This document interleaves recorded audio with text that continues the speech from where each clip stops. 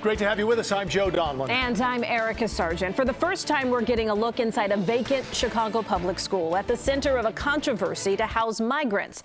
Take a look at these photos. We've reported extensively on the Woodlawn school. The plans, shrouded in secrecy, created an uproar in the community. CBS 2's Lauren Victory is in the control room now with a story you'll see only on 2. Lauren? Well, Joe and Erica, there's that cliche, a picture's worth 1,000 words. The ones you're about to see paint a picture of the possible reason why migrants haven't moved into the old Wadsworth Elementary School just yet. Over the past few months, we've shown you this Woodlawn Elementary School from the drone and from the ground. We've shared images of workers coming and going and the ongoing construction inside. Our ideal target start date there is January 6th. Then in late December, a hastily called community meeting where city officials finally opened up about plans to move migrants in less than 2 weeks later. Maybe to reconsider your deadline, because you're not giving us enough time. Then on January 4th, 2 days before move-in day, the mayor's office sent out an email backtracking, saying the date is no longer applicable. We want inclusiveness. We want real transparency. We don't know why the January 6th move-in date was scrapped, but we do know what the school looks like inside. CBS 2 obtained these photos taken this week that don't exactly cry out home sweet home. Several photos from our insider show missing floor tiles. In other cases, the tiles there, but certainly not very welcoming and clean looking. Look up and you'll see missing ceiling panels in some places.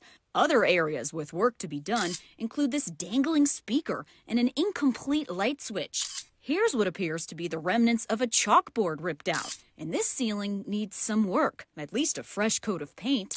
2 people are checking out a bathroom, and we know from a public records request that taxpayers paid more than $1 million on plumbing fixes at the shuttered school. The vagueness of special attention by Chicago Police Department.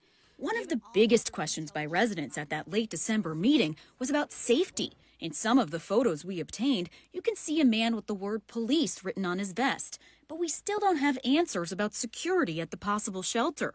In fact, when we pressed Chicago police late last month, a spokesperson told us, "We're going to refer you over to the mayor's press office." Yet the answer from the mayor's office then? Nothing to share for now. I would appreciate it if you would give us a little more time, another meeting before you set a deadline. Thank you. Thank you, Ms. Madison. For whatever reason, the resident you just heard from got her wish. There is a community meeting tomorrow night, another one. I'll be there and I'll be reporting again on Woodlawn residents' attempts to get some answers. In the control room, I'm Lauren Victory, CBS 2 News. All right, Lauren, thank you for the update. We apologize for that audio. We do have a bit more on this story as well. Tonight, a community group called Southside Together, Organizing for Power, emphasized their support for asylum seekers while also expressing disappointment in the city's transparency. A statement issued today said, in part, we demand that this investment be the start of turning the space into a community resource that can be used after the asylum seekers leave. We will not be used as political pawns, and we will not see the same done to our allies seeking asylum.